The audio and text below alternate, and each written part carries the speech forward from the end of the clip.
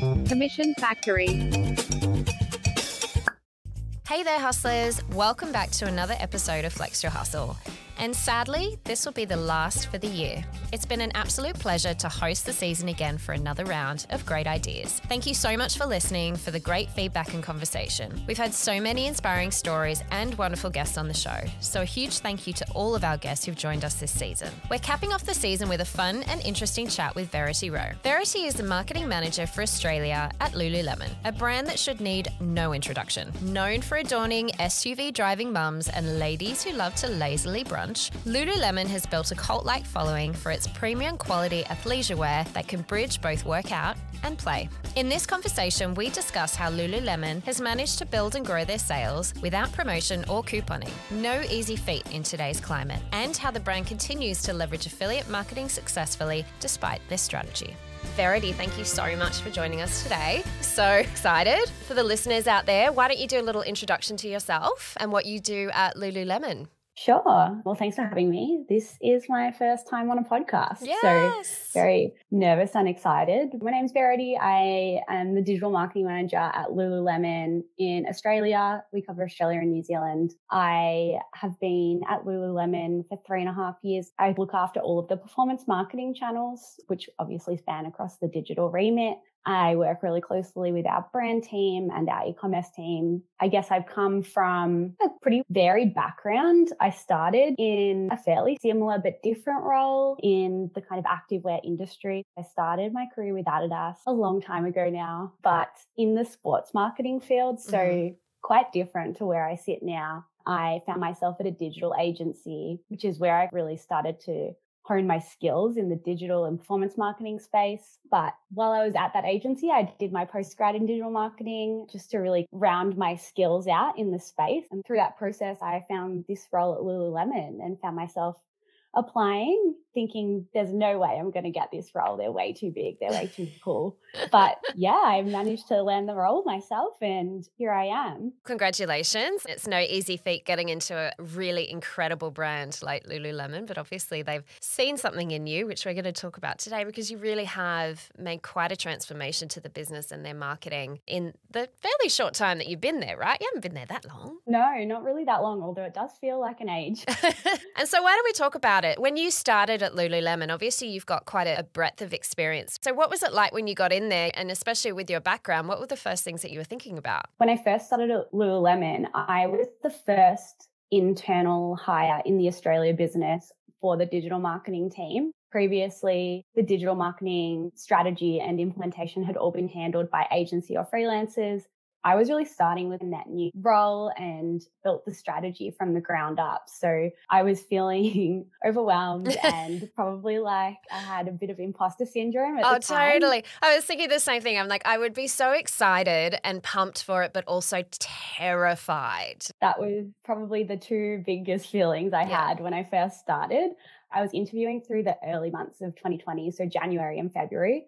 I didn't start until April. So the world had changed a lot in the time I got the offer and then actually started. So starting from home online, trying to make relationships with people across the business online was such an experience. And then, developing the strategy for all of our performance marketing channels from the ground up. It was no easy feat, but I think I was able to lean on quite a lot of resources. We obviously have teams across the globe in other regions that I was able to connect with and learn from. COVID was really an uncertain space, but being an activewear business, we definitely didn't struggle through the pandemic period. I don't think I wore anything else. Yeah. Yeah, I'm pretty sure I was like, that was it. Wake up, Yeah. take your pajamas off, put your activewear on. That was my uniform. You were not alone. We all did the same thing, especially working from home. You had to be business at the top, comfort at the bottom. Yeah. Definitely wasn't a bad time to be selling stretchy leggings. You're such a big global organization. Maybe people underestimate just how widespread Lululemon is across the globe. What were the things that were kind of happening at the time that you could lean on? And then what were some of the things that you had to, I guess, put simply, Australianify? Yeah, we're a Canadian company and we're massive in North America across women's and men's wear, which a lot of people are actually surprised to find out we do menswear. Being a brand that was kind of grounded in women's yoga originally, the awareness of our menswear range is somewhat small in comparison to our women's wear range, which we're working really hard to change. But I think there's still a bit of work to go there in terms of leaning on our teams in North America, in Europe, and in Asia was really helpful for me when I first started in kind of understanding what strategies do and don't work for our market. But then Australia-ifying it was definitely important because we're obviously at different stages of kind of market maturity. Australia was the first international region outside of North America that the brand came to.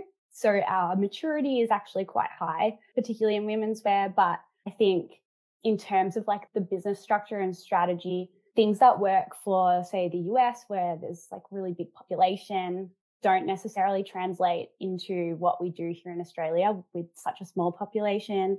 People are really into wearing activewear. I come from Melbourne, where it's basically the cafe outfit of the day. Yes. I live in Bondi, which is classic Lululemon territory, right? You've got the mums that basically go for a walk on the beach and then go meet their girlfriends and then go drop their kids off. And they basically live in Lululemons. And so for that kind of demographic, I guess it's kind of like, how do you fit that into a style? How do you demonstrate that can take you from day to night and how you could dress it up in little pieces? Whereas maybe some other markets, they are more exercise conscious and it is a way because it tucks them in and keeps them tight while they're doing their yoga, right? Exactly. You summed it up perfectly. I've done a lot of customer journey mapping in my time. And I'm also kind of probably your target market. So, I mean, I think it's really interesting because you stepped into this role and it was a performance marketing role, right? You really had to really ramp up what you were doing in performance marketing because I would probably argue that Lululemon doesn't have a brand awareness issue, right? It's a bit of a cult product, particularly for the Eastern suburbs mums like myself, hate to say it. But what I would say is it is really interesting because performance marketing for a lot of marketers is price promotion driven. And that's actually, from your strategy perspective, something you do not do, right?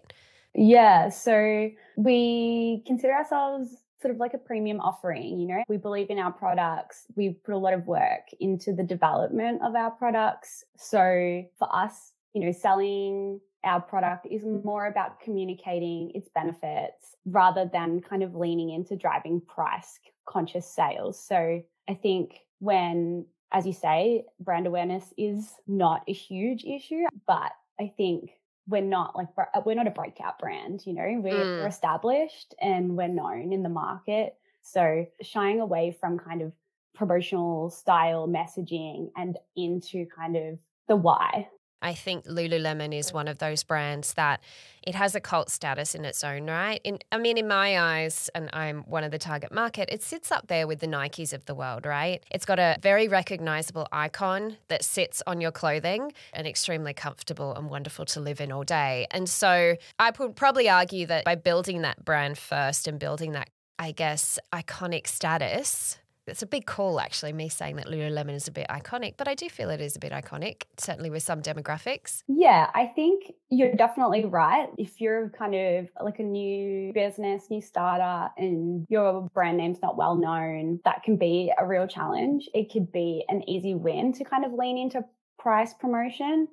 You know, once upon a time, Lululemon was a small brand and we still managed to get to this point. So, you know, we're not that old. We're not as old as Nike, for example. I think if you believe in your product promise as a brand and the quality of your product, and that's the kind of messaging you want to use for your marketing, I would say stick to your guns if that's something that you really believe in, because standing behind your brand beliefs is always going to be a more beneficial strategy in the long term. I mean, it's great advice for anyone out there looking to create a new athleisure wear brand or any brand, really. I think what Lululemon has done very well is found a way to infiltrate culture. And so if that's something that you want to stand by, you just have to be much more clever about how you become that product that is part of culture. I think you guys have done that really well. You picked a great demographic and went for it. So with that in mind, not budging on the price promotion, very disappointed. What does performance look like for you then? Yeah, so we obviously work across a real spectrum of channels. We're pretty much in every digital marketing channel that we could be in. So performance really, like if we zoom out, is filling the top of the funnel with prospective guests, people who maybe have never tried our brand before but have heard of it. Maybe they've never heard of us. Maybe they're brand loyal somewhere else. I mean, it sounds so cliche and standard, but I think it really works when you focus on each phase and curating messaging. It's continuing to create a really premium experience after the conversion that drives someone to become a brand loyal guest in your database. So I would say performance looks like a really healthy acquisition strategy and then also a really healthy retention strategy. And the two work together to continually grow your business. I've used that analogy a lot in the past of a leaky bucket. Yes. So if you are not focusing just as much on your retention and your lifetime value of your customer, you're just going to continue to leak those customers. There's something really interesting that you mentioned when we caught up earlier about that customer journey and how you're personalizing the website experience. I think there's only a few brands that I generally see that are really going to the level that you guys are. So can you share a little bit about that? Yeah, I mean, I think personalization is one of those topics. It's a hot topic in the digital marketing world. And I think it's one of those ones that goes hand in hand with privacy and understanding how your data is being used. For us, we have a little fun quiz on our site, which will kind of ingest the information and spit out a recommendation, which is algorithmic led based on your answers. So if you get to our leggings page and you're a bit confused because there's so 17 many different black leggings on the site and you don't know the difference between them, I mean, you wouldn't be alone. So I think that is a really simple way to ensure, especially for e-commerce where you don't have that ability to kind of talk with the retail team about what you're looking for. I mean, for us, it was like one way that we could bring that kind of store style experience to our e-commerce website. What I love as well is it recognizes that each of your customer is different. And so they're going to be using it in a different way. Some will really just want to use it to look stylish when they go have, brunch with their girlfriends, whereas others are, active. They're out there and they're, at the gym every day and they want a really good quality legging that's going to last the distance. And so I think that's what I really like about that as well, that it's recognizing not every customer is the same. You're not homogenous. You don't all just look for a black tie. Are you buying for an occasion? What's the weather going to be like there? Are you hiking or walking? Really tailored questions to get to the heart of what's going to be the best product. And as a consumer, that helps you make a decision more confidently. Exactly. And not to mention you get all that incredibly rich information about who that customer is, what they like, how they use the product. You don't just have information on what they've bought. You've got what they're thinking and their intentions. Yeah. And that can customize everything from your CRM to more. So, that data is really valuable. I'm going to switch gears though, because I really want to talk about affiliate marketing with you. Yeah. Because you didn't really do affiliate marketing before stepping into this role, did you? No, I didn't. I was brand new to affiliate marketing when I joined Lululemon. When I first started, my manager said, you've got all this great experience on performance marketing channels. By the way, you're also going to be managing our affiliate program. I thought, nothing like a challenge. I've always been one to learn. So first thing I did was jump onto Apple Podcasts and start listening to every podcast I could find about affiliate marketing. So I kind of feel like I'm paying it forward now by being here and talking to you about affiliate marketing. I love that. We are all eternally learning. And so it's totally okay to step into a role where you have to do something you've never done before. But I love that you just kind of leaned in and went, okay, I'm going to figure this out. So what does the program look like? Without giving too much away, we're across the full spectrum of publisher styles. So I would say when I first started, it was really easy to lean into kind of cashback because of the performance that you get out of it. I mean, you see the dollars rolling in and you're like, wow, this is great. The ROAS on this is so high. And when you look at the return on ad spend from the affiliate channel, you're like, wow, I could never achieve this in other channels. So it's really easy to lean into that kind of loyalty, promotional, cashback side of affiliate marketing. And I think a lot of people who don't know much about affiliate marketing, that's all they see from this space. And it's really easy for, I guess, anyone who's not really close to the strategy of affiliate marketing to just assume that the only thing you can do in the space is offer cashback, which I think I would absolutely challenge. We've seen a lot of success out of winning further into content partnerships. We work with a really robust number of content publishers on our program, and it's become a really important part of the strategy in terms of driving not only the conversions that come out of the affiliate channel, but also the brand awareness and the consideration component. So you do see a kind of full funnel strategy forming in the affiliate side, which I think a lot of people miss when they look at the channel. Yeah, and there's that brand alignment too, right? Because there are a lot of premium properties. I mean, you can get access to our media properties, you can get access to Qantas rewards. Like there are a lot of premium spaces where you can still promote your product with an affiliate approach, which affiliate is really, it's just the way that it's monetized, really. I think in people's heads, they think affiliate, well, that's the way that my brand comes across, but it's not. There are a multitude of different ways. So, there's a lot of great premium areas that you can align your brand with that are also premium brands, right? Absolutely. I mean, we have such great relationships with some of those publishers that you mentioned, and they really are premium brands in their own right. Brands like Qantas, our media, they've got all those massive premium publishing houses that they work with, which you think of magazines that you would only dream of getting into. And this is a really easy way to get your brand into a magazine like Vogue, for example. So being able to kind of lean in and reach those spaces that maybe a PR team might not even be able to get you into from an earned pickup has been a real eye-opener for me in this space.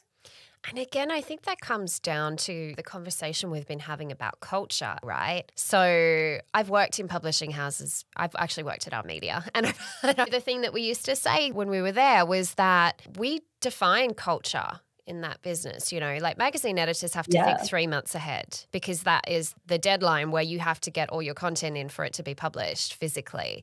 And so they're not reporting on trends. They're setting trends. They're saying what it's going to be in 3 months' time. And so, if you are a brand that wants to get into culture, this is a fantastic way of doing it because you're only paying for a sale that comes as a referral from that publication. So from the start of where you're at now to where you started, how's your perception changed on affiliate marketing? Oh my gosh, it has completely transformed. I would say my initial understanding was so limited. I came really from that traditional digital marketing background. I was pretty much just, Google and Facebook. So this was just such a whole new world. And when I kind of dove in and started learning, I really have to throw out a shout out to Kate from Commission Factory, who really helped kind of guide my understanding of the channel. I think we were kind of really stuck in that loyalty and promotion side of affiliate marketing early on. And whilst it's super great, it's just so transactional and it doesn't necessarily align with our broader brand strategy. And we've moved into things like content. So the R medias of the world, but also influencers. We work with LTK as well. I think being able to drive content from not just the print side of publishers, but also from the social media side has really helped to elevate our program in a way that's not so transactional. So I think, it was a real development for me in my understanding of affiliate marketing and how it could be used more broadly across your entire kind of funnel strategy, just conversions focused. I love what you mentioned before about working with different influencers and partnering with them. So not just working with them, partnering with them and using their expertise as a way to communicate new product launches. I think that some people mistake affiliate marketing to be just another, here's a bunch of places I'm going to promote my product and let's see what comes back. But actually the best impact is building these really fruitful partnerships with publishers or individuals or influencers who can start to become that brand advocate for you as well. Absolutely. I think the influencer space, you could have a whole podcast on that as well, because I think it drives so much more authenticity from like an influencer perspective when you create relationships that are more ongoing versus a one and done style partnership. Yeah. And I think from a consumer perspective, when I see influencers who promote just any old brand and they just are like one, then the next one, then the next one. Shocking. It just doesn't really communicate like a strong message to me. So I think that the influencer world has changed so much in the last 10 years. I think people kind of see through that one and done style of influencer marketing, and they really latch on to the specific influencers or creators that they like to follow and the ones that they trust. Yeah, I think the affiliate approach is a great way to get into the influencer marketing game rather than looking at a reach perspective, because it doesn't matter. You can hit a great influencer, but I mean, I'll use an example. I saw one the other day. Melbourne mother, beautiful home, quite wealthy, busting out the old El Paso to cook to her kids. And I'm like, there's no way on earth that you're cooking old El Paso for your kids, especially because she was talking about going to one of Melbourne's best restaurants yesterday. Do you know what I mean? And so there's an inauthenticity there that sure, she's got the reach and sure, your brand was seen, but did anyone actually A, believe that, and B, does that help your brand or hurt your brand? I'm not quite sure. Yeah, absolutely. I think targeting influencers in your strategy that have that really engaged following is so much more important than going after influencers that just have a massive follower count. Engagement would definitely be more important than reach, because if that's not your target audience, then that message is never going to resonate with their audience. Yep. I have one last question and then we'll wrap, I promise. Regarding affiliate, though, I know you guys are doing some really good stuff in the attribution modeling space. So I know you're not allowed to tell me too much. It's top secret. But can you say what you can about some of the really interesting ways that you're looking at affiliate and how it is driving not just performance metrics, but awareness and loyalty? Yeah. So I think it's so easy for brands to measure their impact at that last touch level. That's what you see in Google Analytics. When you're looking in your affiliate dashboard, such as the Commission Factory dashboard, you see that kind of post-click model. I think using data-driven and multi-touch modeling to understand the impact that not just the affiliate space, but all of your marketing channels play in that influence of that conversion is really important for understanding things like which channels drive awareness, consideration, and conversion. And I think that the affiliate space is seen as a conversion driving channel, similar to the way people see paid search or shopping as really conversion driving channels. But what we kind of can ascertain through that multi-touch modeling is it actually plays a role in every phase of the funnel, including online and offline channels. So we're able to ascertain that there's incrementality in purchases that are made in our retail stores, as well as those that are made on our e-commerce website, driven out of those content partnerships and even things like the cashback sites. They all play a role in not only that last touch conversion and being able to attribute revenue back to that last touch of the affiliate, but there is incrementality being driven out of the program beyond that kind of last touch look. So when you kind of zoom out and look at all of the channels working together in the guest journey or the customer journey, you can see that it's so much more impactful than you even thought it was before when you just looked at it from the last touch level. Finally, more brands are doing that, hey? Yeah. It's really interesting, everything that you've talked about. You know, a brand here doesn't price promote. It does stick to its guns. It does stick to its values. You know, we are a premium property and that's what we do. Yet using affiliate marketing, which for many people is still considered a price promotional channel, which it's not. You know, you're using it for branding. You're using it to drive awareness. You're using it to build the perception of your product as premium, just doing it in a very smart way. It's really interesting and hopefully inspires a lot of brands out there as well. Hopefully. I hope I've been able to share some of my knowledge, not proclaiming to be any kind of expert, but definitely have learned a lot of lessons in my time in this chair. Well, if it all started from you listening to podcasts, then I hope it might start for a few others out there stepping into a role and going, oh, where do I start? Well, listen to this one and hopefully get some inspiration. 100%. And if you have imposter syndrome, you're not alone. We all have it. Oh, mate, all the time. Well, thank you, Verity. Thank you so much for joining us. Really great chat and look forward to seeing where to next with Lululemon. Thanks so much for having me. It's been great. Well, that's a wrap for season 2. Thank you so much for joining. It's been a pleasure to sit here in the studio and bring such great and inspiring stories to your ears. Hope you've enjoyed this season and found some inspiration. Maybe some of you have tried something new in your own marketing programs. Maybe you've been inspired to launch your own brands. Whatever it may be, I hope you're doing it with a smile and a hustle. Please don't forget to give us a rating and a review. It helps others like you find us and discover new ways to scale their businesses and improve their marketing efforts. If you have any feedback, please email us. Our contact is in the show notes. This podcast is made possible by the amazing team at Commission Factory. If you're interested to get involved in affiliate marketing, reach out to the team. Links are in the show notes. I'm Michelle Lomas. Keep hustling and bye for now. Commission Factory.